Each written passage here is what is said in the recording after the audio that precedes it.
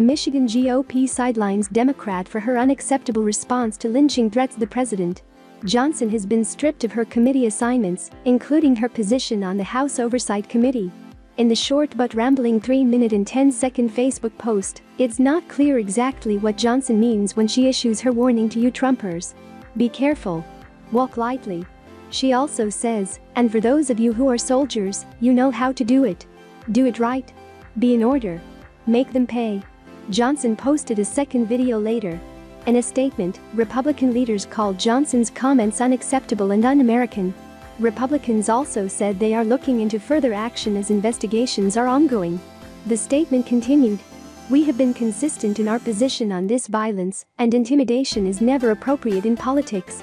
We have said that about threats against Governor Gretchen Whitmer, Secretary Jocelyn Benson, Representative Johnson herself, and others. That applies to threats made toward public officials, and it must also apply when the threats come from public officials."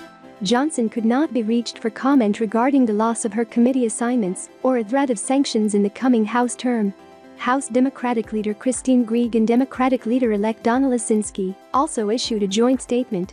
There is no doubt that this election cycle has been rife with hyper-partisan political rhetoric, theatrics, and dangerous threats of violence toward elected and public officials and their loved ones, which continue to escalate amid the most significant public health crisis in our state and country.